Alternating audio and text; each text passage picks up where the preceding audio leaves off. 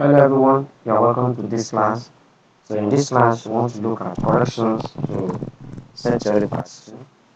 So the first question we have here, we have list the elements of A, and we have A is set A is X such that 8 is less than X, and X less than 12, and X is an element of natural number Z. So what this means is that I want to list out the elements. Right. So that means A equals, so what, 8 is less than X. So if 8 is less than X, that means the first number of the value of X will be greater than 8. That is what 9, because X is an element of whole number, right? Integer. Z there means integer. Integers are also referred to as what? Whole number. So that is going to be 9, because if X is not an integer, alright, so it means the next number after it will be 8.1 or 8.00001. But here we are saying that X is an integer. So therefore, it's going to start from 9. So 9, 10, and 11. And X is less than 12. So because it's less than 12, 12 will not be included. So therefore, the answer is 9, 10, and 11. And that is option A. So I hope this is very clear. Alright, so for question number 2, we have list the elements A. So the same thing, list the element A, and A is given, set A is given to be X, such that -1 is less than X, and X is less than or equal to 7, then X is an element of what? An integer. Alright, a member of an integer. So it's an integer. Alright. So let's list this out. So the first one is X -1 is less than X. So that means the number that is greater than -1 will be the first one. Because it's an integer, that's going to be 0. Alright. 0, 1, 2, 3, 4, 5, 6. Since X is less than equals to, there's equals to there, 7 will also be part of the answer. I hope I'm with you. So therefore the answer here, 0, 1, 2, 3, 4, 5, 6, 7. That is option C. So that is that of that one. So we move to question 3 now. For question 3, we have list the elements of A. So A, so what we are given is A, SSA is X such that X is a prime number, is a prime factor, is a prime factor of 60. So the first thing we are going to do here is to list out the factor of 50. So that will is going to assist us. So factor of 60 now. Factor of 60. So if you don't know the meaning of factors, there will be problem with this one.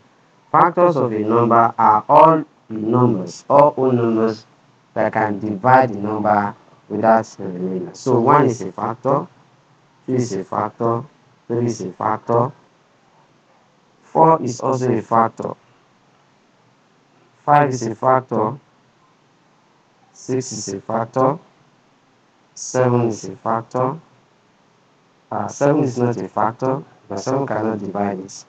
Sorry for that. The other method I use a lot for this is 1 and 60. Alright. 2 and 30, 3 and 20, then 4 and 15. 4 and 15. will give us 60. Then 5, when you divide the 5 and 12, 5 and 12, then 6 and 10. So that's how you list the factors of 60. Now, the next is, let's now bring out the prime factors in this. So prime factor here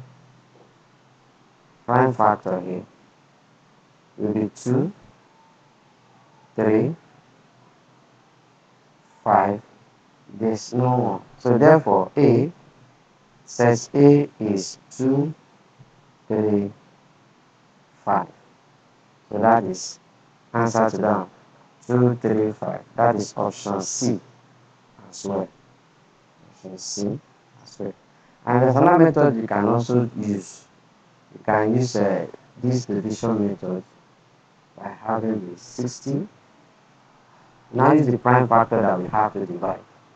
2 is the first one, that gives 30. 2 can still go, that gives 15. 3 can go, that gives 5. 5 can go 1. So the factors we have, the prime factor we have is 2, 3, and 5. So that gives us the answer. I hope that is very clear. So move to question 4 now. Question 4.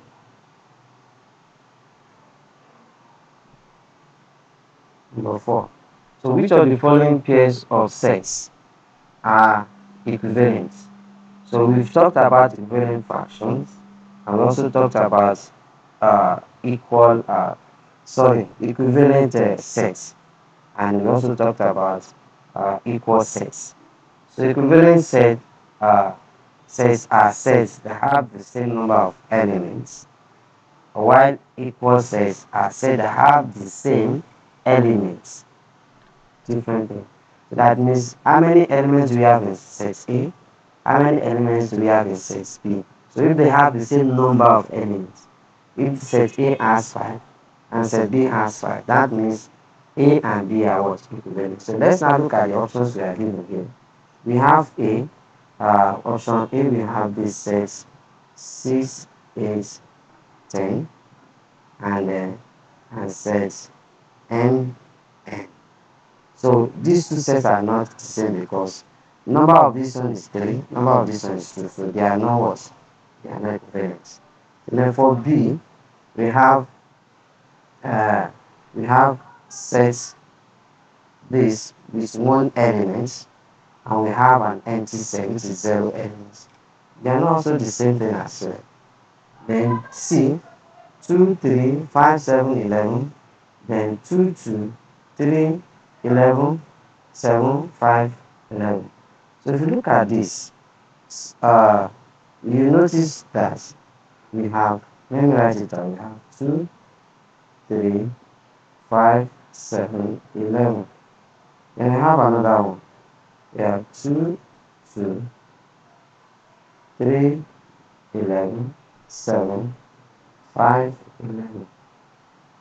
Now, then let's write D out and be able to compare the two. So we have x such that x is x squared minus 2 minus 1. So that is factorization. So that will be x squared minus 2 minus plus 1 equal to 0. That is one set. And another one is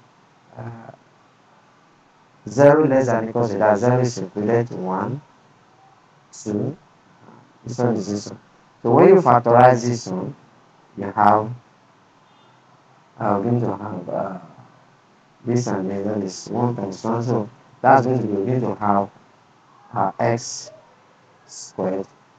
I want to factorize the x squared equals to x squared minus x then plus 1. That's what we're going to have. So this will give us x into x minus 1 minus 1 into x minus 1 as well. So therefore x minus 1 then x minus 1. So therefore this set is for x is equal to 1 or x is equal to 1. So therefore the element we are going to have in this one is just 1. So this one are not the same thing as well. Now let's now come back to this one. How many elements do we have here? 1, 2, 3, 4, 5. In a set, If an element is repeated twice, we count it as 1. So we have 2 here, we have 3, and 3 is also here. We have 5, 5 is also here. We have 7, 7 is also here. We have 11, 11 is also here. So this is the same. They have the same number of elements, which is 5 elements. So the answer is option C. I hope this is very clear. So you have to be very careful. So there are some questions like this that will be a little bit tricky. So if care is not taken, you miss this question. Alright? Then go to question number 5. Which of the following pairs of sets are equal? So I've explained the quality of the set. So they must have the same item. So option A we have 1, 3, 5, 7, 9 and 3, 1, 5, 9, 7. So no matter how it is arranged, just look at it. Do you have the elements there? Yes. We have the same elements in the set.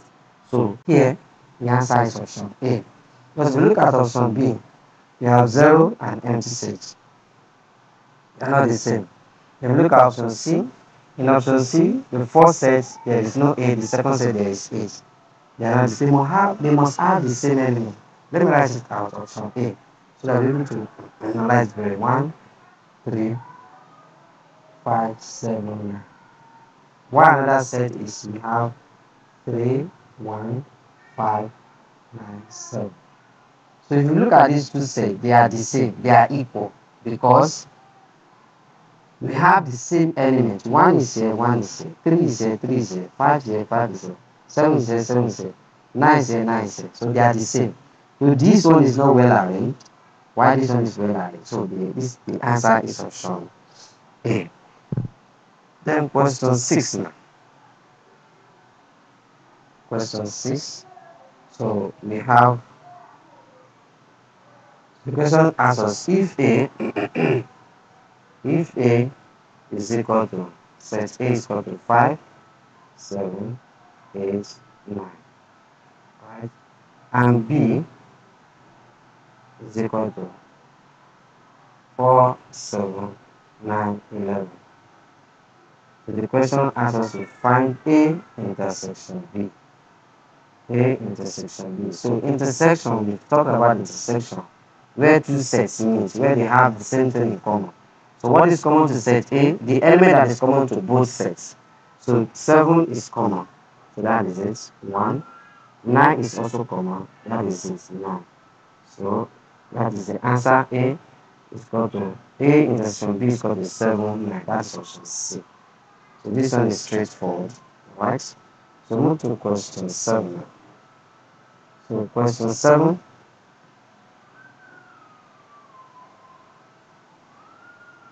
We have if the universal set is this 2, 3, 4, 7, 10, 13, 16.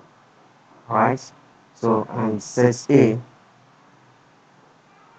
is a prime factor of 21. Prime factor of 21 is 3 and 7. 3 and 7 are the prime factor of 21. This is how you can find this. Let's go to 21 and express it. So 2 cannot be 3 is the next one, that is 7. 7 here. So the two factors are this. So now the question now is write down A complement. So complement of the set, we discussed that as well, is what we have in the universal set, the elements in the universal set that are not in set A. So you can see that we have 3 in set A, there's 3 in the universal set, 7 in the universal set, 7 is also here. So the remaining elements are the what? A complement. That's going to be 2, 4, 10, 13, and 16. I hope this is very clear. 2, 4, 10, 13, and 16. That is option B. Then number 8. So if A is this and B is this, write down A minus B. So A is equal to this, 2, 3, 5, 7, 11, 13. And the B, we have 3, 5, 8, 12, 17. Alright, so A minus B is that all the elements we have in A that are not in B. So let's fish out the ones that are common. So the remaining ones in A will be the answer. So 3 is here, 3 is here, 5 is here, 5 is here. What else again? So that is all. So the remaining one is 2, 7, 11, and 13. So this is what? A minus B. A minus B. If it is B minus A, so this will be the answer, 8, 12, 17. So the answer here is 2, 7, 11. That's option A. How this is very clear. So it's very important for you to go through this video very well. Now, number 9. So if A is this, I think the same question. Same question. So the question now asking us to find B minus A. So we've already picked the ones that are in A. So we are saying all the elements we have in B that are not in A. So that is going to be 8, 12, and 17. 8, 12, and 17. That is option D. There. So the last question we have here, number 10.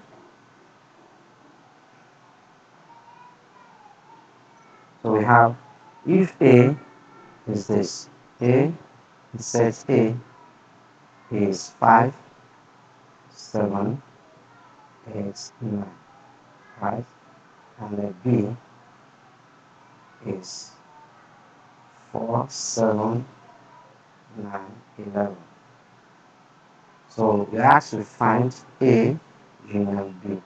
So A union B is that we are going to list all the elements in A and B, combine them together without repeating an element twice. So we have 4 in B, we don't have 4 in B, we write it out. There's 5 in A, and we have 7, 8, 9, and there was 11. So 4, 5, 7, 8, 9, 11. That is option A, option B. So that is this video. So we are going to meet in the next class. Bye for now.